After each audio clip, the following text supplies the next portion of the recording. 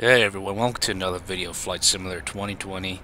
In today's video, I'd like to demonstrate how to perform a basic engine start, an actual engine start using the 152. What I mean by a basic engine start is not pressing Control E or Shift E that to automatically start the engine for you, but the actual correct way to do it if you were actually in an actual Cessna 152. So first thing to do is to identify what controls correlates to engine starting. So there's actually four things related to engine starting. We have what we call the master switch, ignition switch, throttle mixture controls, and oil pressure gauge. The throttle is what pretty much accelerates and decelerates the aircraft. The black throttle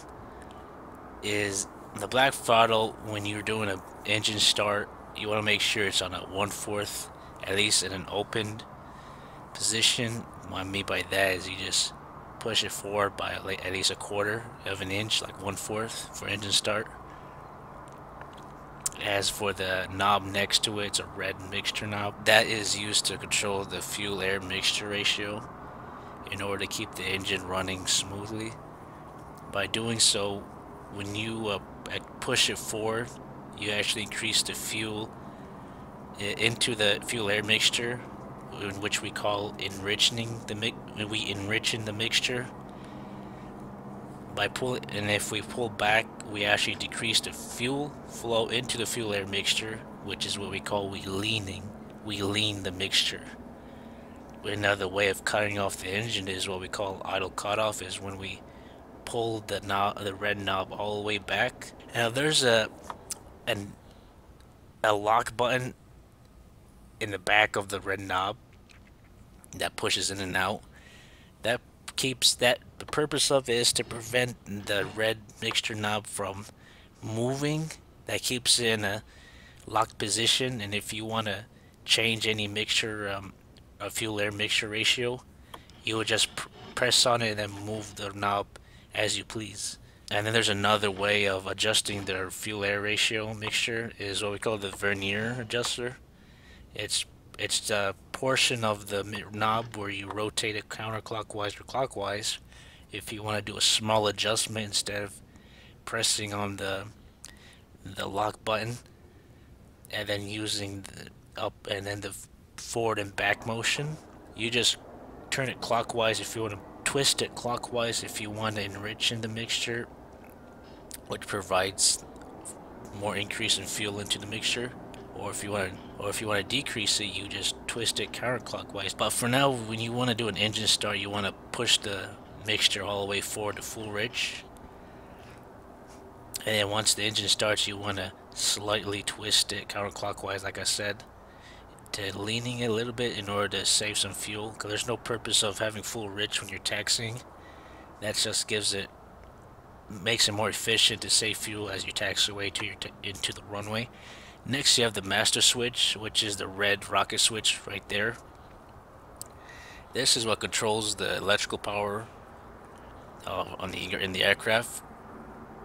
On the ground, and you turn on the electrical switch, you're actually consuming the electric source from the battery itself and not the alternator. Because once you start the engine and the propeller starts to rotate and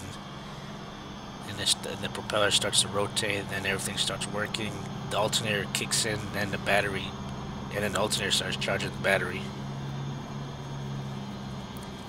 Now the master has no relation with the ignition switch, so that means, what I mean by that is, you can have the engine running with the ignition switch, the propeller will continue to rotate and turn, and you can turn off the master switch off, and it will have no effect on the ignition switch whatsoever. But it's not recommended. It's not any sort of safe practice. You will never hear anyone doing that unless they're actually in an emergency where they need to preserve electric load. Next, we have the ignition switch, which is located next to the master switch. This is similar to the ignition switch in a vehicle, where you just rotate, then the ignition kicks in, which starts the engine, and you hear the vrooming. And so there's actually 5 positions in the magnetos or the ignition switch. We have off, right, left, both, and start. When you're doing the engine start, you want to make sure you rotate the key clockwise to the start position, where you rev the engine up, and then once you hear the engine start revving, you want to turn it clockwise, counterclockwise to the both position as soon as the engine starts. Next, and finally last, we have what we call the oil pressure gauge. This is the important part of the startup, in which it gives you indication if your engine has a good startup or not. By doing so, usually the oil pressure gauge will give you indication like around 30-60 seconds after the engine has started. The oil pressure would increase if the oil is warm. That means that someone previously had an aircraft before you. And the oil pressure will increase slowly if the oil is cold and it's been there for quite some time. The oil pressure will increase quickly and fast if the oil is warm. Now, however, there's a possibility that the oil pressure will give you no indication whatsoever, which is quite a bad sign. So it is recommended that you shut down the engine to avoid any damage. Now that covers it for the basic engine and what instrument corresponds to it. We're going to start doing what we call the start. We're going to start the engine. Now, for basic purposes, it's for best practices and safety, you want to make sure you follow the checklist. I already have one I already have a checklist that I utilized when I did my own training. I'll put down a link, and I'll just display it in the round top left corner, somewhere around there, and we'll start reading through it. So before you start the airplane, you want to make sure that we have the parking brake set, which we have right here. Turn on the strobes and beacon, and then we'll make sure that we signal everyone around us that we're about to do an engine start. That's not recommended to start the engine when there's a bunch of people around. Unfortunately, we have the tow guy right in front of us, and then another one on the right, and they are just AI, so we have no issues. We'll just pretend they don't exist and they're not even in front of us.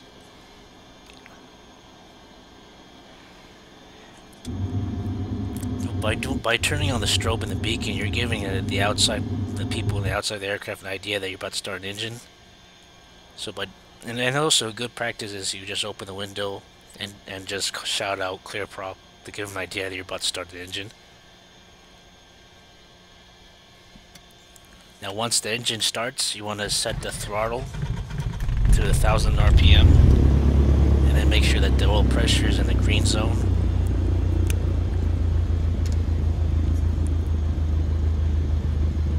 Now there are certain times that we do face issues sometimes when we start the engine. So there are certain things to make sure that the battery is in good condition, make sure that the master switch has not been set on for a long period of time, or else the battery will deplete, and then of course the maintenance people to recharge it. And we'll make sure the battery is not in poor condition. If it is in poor condition, then you have to replace it. Third, you want to make sure that the alternator is working properly. If the alternator is working, because that's what provides the battery to be charged. If the alternator is not working, then that needs to be fixed, and then you have to discontinue your flight. Hopefully you find it very informative and helpful. I'll be continuing doing these series and tutorials, and if there's anything else you have in mind that you would like me to perform and do, I would suggest you put it down in the comment section, and I'll read through that. If you like what you're seeing, then consider subscribing and liking the video for more future videos and helpful tips. Hey there, I think you just reached the end of the video. If you like this video and find it very informative and helpful, then please consider subscribing for more future videos.